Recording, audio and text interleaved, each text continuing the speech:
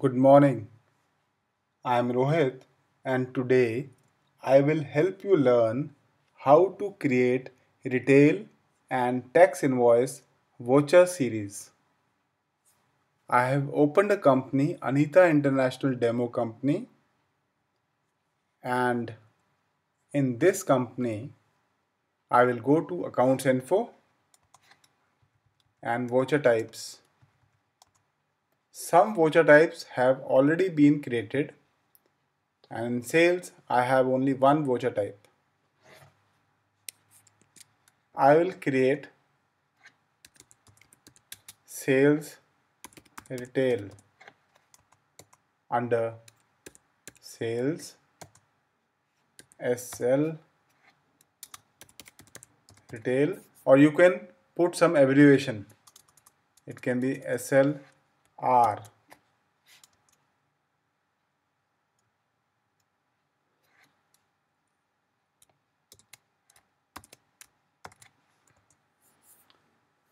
Voucher numbering can be automatic. We can have the title mentioned here.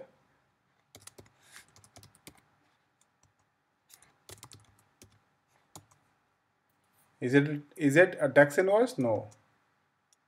And if I want to create a class, I can create the class here. Otherwise, I save this voucher. Again, I enter sales tax invoice under sales SL automatic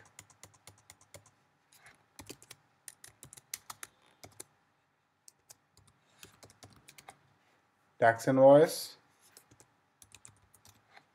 Is it a tax invoice? Yes. You can create a class here. Otherwise, I accept this form. We can quit this form and go to accounting vouchers. In accounting vouchers, I select sales.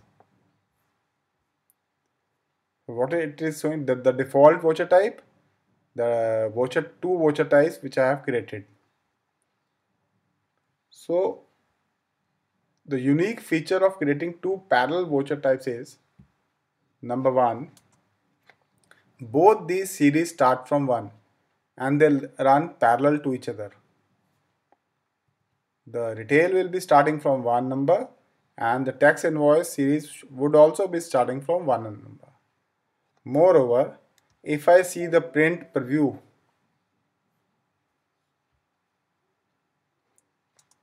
the title on the retail invoice would be retail invoice original, and title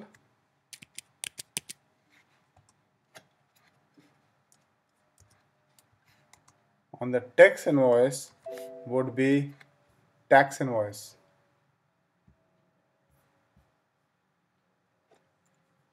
Sometimes you must have observed that this word original purchaser copy or valid for input tax credit is not coming on your invoice. It is because I have given command for 2 copies. If you give command of 1 copy, then they will not appear. So you can see how simple is it to create retail and tax invoice voucher series, and both starting from one number. Today we have learned how to create retail invoice series and tax invoice series in Tally. Do join our group Discover Tally in YouTube. Please subscribe to this group. Thank you.